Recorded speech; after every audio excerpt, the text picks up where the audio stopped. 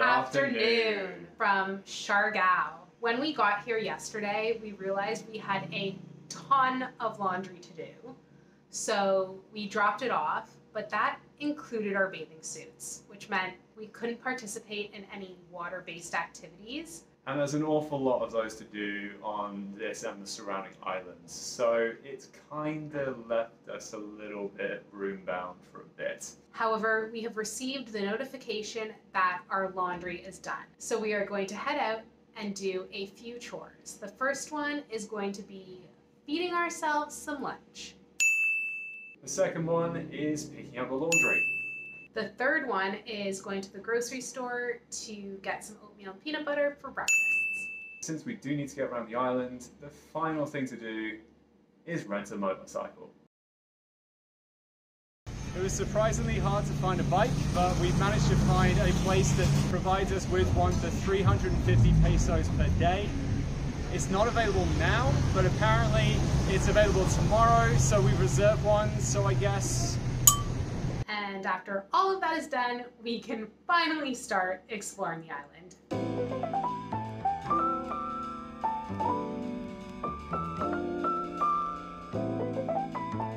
Good morning! We have finally managed to secure a motorbike, but not without some difficulty. We arrived to the travel agency this morning and they still didn't have a bike for us, but they called around to their partners and they found one. So we can now go explore the island of Siargao. Woohoo!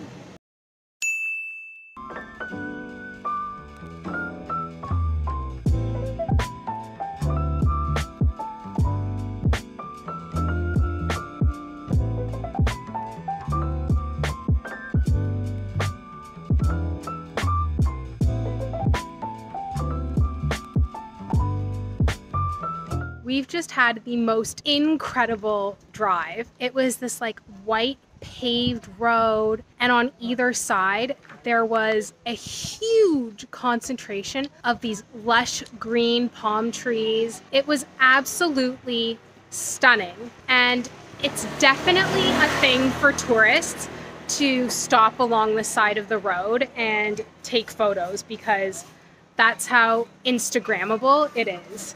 We've now come to one of the most featured things on every article that we've read so far. It's called Magpopongko Rockpools. It cost 125 with our bike to get in, plus an additional 20 for parking for the day. So let's go check it out.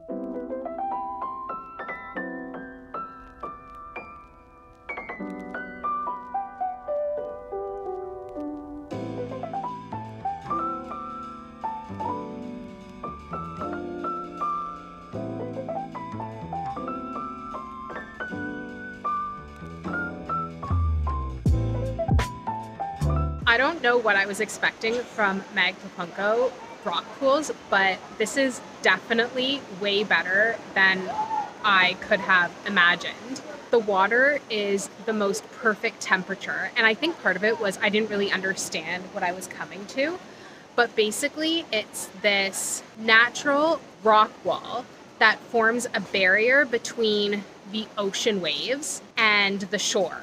And so there's this little area between that natural rock wall and the shore that has a pool of water that is completely calm that you can swim in. I don't know, it just kind of blows my mind with how unique it is and how enjoyable I found it. But it's kind of interesting because basically, well, I think we're coming into like higher tide now. So at that point, then you have an abundance of life kind of being swept into the rock pool. And then that just stays around. So without even knowing it, by just diving into this rock pool, you're sharing it with a bunch of coral and fish and sponges and all sorts of amazing wildlife, which also makes it a really interesting experience and definitely something way beyond taking a dip anywhere else, really. And you're also sharing it with a bunch of people, just to be clear. So it's the one downside. But honestly, the rest of this has been great, and considering the fact that we paid, what, $3.50 to be here, including parking, then yeah, you can't really argue with that. Definitely come here if you come to Siargao. It is so worth it to just basically chill in a natural swimming pool for however long you want. And then there's also like a beach right alongside it too. And they have tons of little restaurants along the beach. So you could really eat here, spend a couple hours easily. I think one thing I'm really noticing about the Philippines is that it has so many unique things that you can see, and I hope that that's come through in the last few videos that we've done, and this is just another one of them. It's amazing, and for that reason, really, you could very easily spend months going around each of these islands and just enjoying the natural beauty you get out of it. A lot to discover for sure.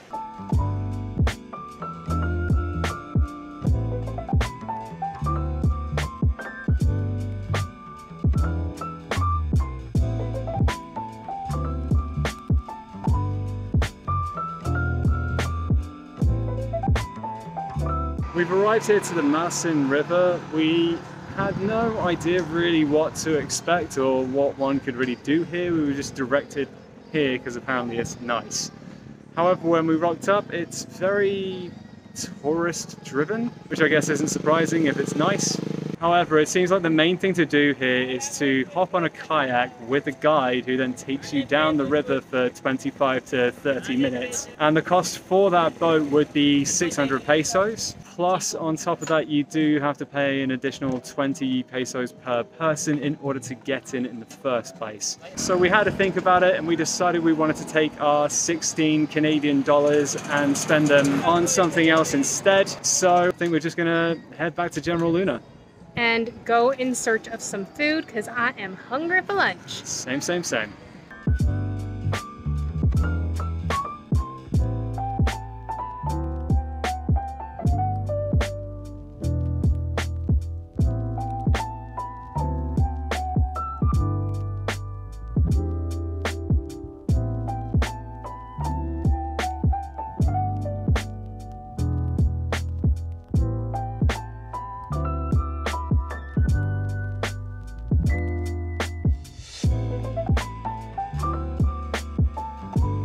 And just like that, we've come back from lunch. We went to the same place as yesterday called Ronaldo's, which seems to do decent food but very cheap, which is excellent. And yeah, that's about us for the whole day. But it's been a pretty wonderful day at that.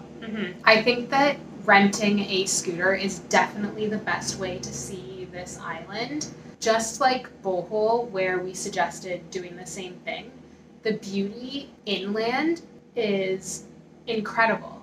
A lot of the islands we've been to, like Coron and El Nido, you are looking at like island hopping, and I mean that is available here, but there is just so much natural beauty inland, and by renting a scooter you can just take it in at your own pace. Absolutely, and there's so much to see between rolling hills and mountains, jungle, farmlands, and then going through cute little villages and all of that and stuff. Honestly, it's just a real gem, and I'm very glad that we actually listened to people who recommended Siargao to us for this particular reason, because don't get me wrong, especially as somebody who's only been on a scooter for a few days, technically speaking, then actually just kind of going through countryside like that kind of helps you to forget the anxiety of it all.